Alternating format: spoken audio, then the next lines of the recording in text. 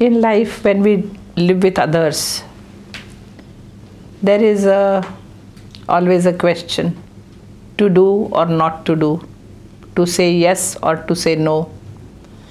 These things always bother. Very often when we start thinking that somebody has brought something and he wants you to eat, you don't want to eat, but you feel that no, if I say no, I don't want, that other person will feel bad about it. And so you somehow eat it. But here what's happening? Here you are hurting yourself. Your body is not ready for food, but you are still eating to satisfy somebody.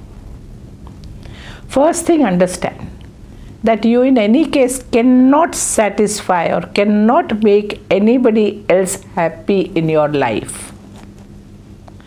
To make somebody happy or to make somebody feel that, oh, you are listening to him, is not a right approach. Better be truthful. But truth has to be coated, sugar coated. That also has to be kept in mind.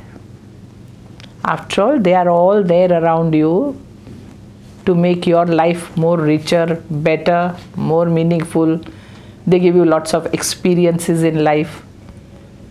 So they are very much there and required. And they are also there to think about you. And so they are doing it. Your mother is thinking about you, she is cooking something and she is giving you. Now, saying no should not be at the level of likes, dislikes. You like something, you don't like something. Mother has cooked some food which you don't like, so you'll say, no, I don't want to eat. Now, this is something where you have to overcome your likes, dislikes. Likes, dislikes are your kleshas, something which is going to weaken you, not strengthen you. But here is she, you have eaten, yet she is forcing you, eat more, you have eaten too less. And she puts more food into your plate. And then there is a rule in the house that nobody should leave plate like that. You have to finish everything which is there in the plate. Now here there is a dilemma. So what will you do? Your stomach is already full, but you have to finish. So don't have such rules in your house. Or don't force anybody to eat. There should be something very clear. So one day if you will leave, next day that person will not force you because he knows that you will waste the food. So sometimes such experiments have to be done with people with whom you live. Your parents, your brothers, sisters, your family members. Be clear that you can eat only that much or you can do only that much and that's it. Rest, share, or don't put. Take only that much which you can handle. So here be more clear, more verbal.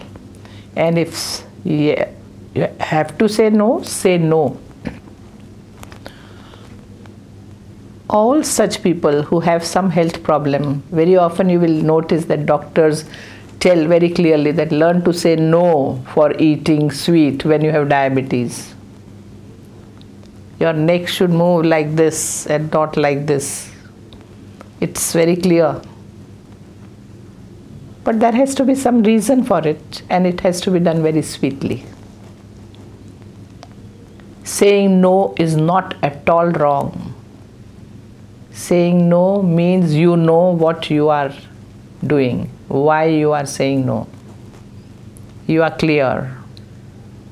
What is good and what is bad for you, you are clear. And keeping that in mind, you are managing.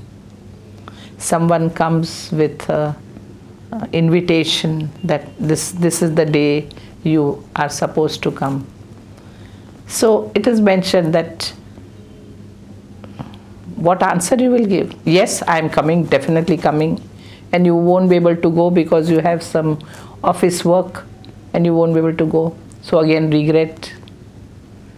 Instead of that middle path, I'll try my level best. And you should try. Don't just talk. Try your level best. And if you can't go, you can't go. Oh, you are going to market, get this and this for me. I will try. Keep that. If you can do, definitely do. You can't do, you can't do. But bluntly saying, no, I'm not going to bring, will not help. You should not just live for self, me, my time, my work. You should definitely live for others. And so instead of saying blunt no, you can always try. If you are successful, very fine. If you can't, can't. Somebody will be happy if you have done something for him. Somebody will be unhappy if you have not done something for him. But again, you can't help.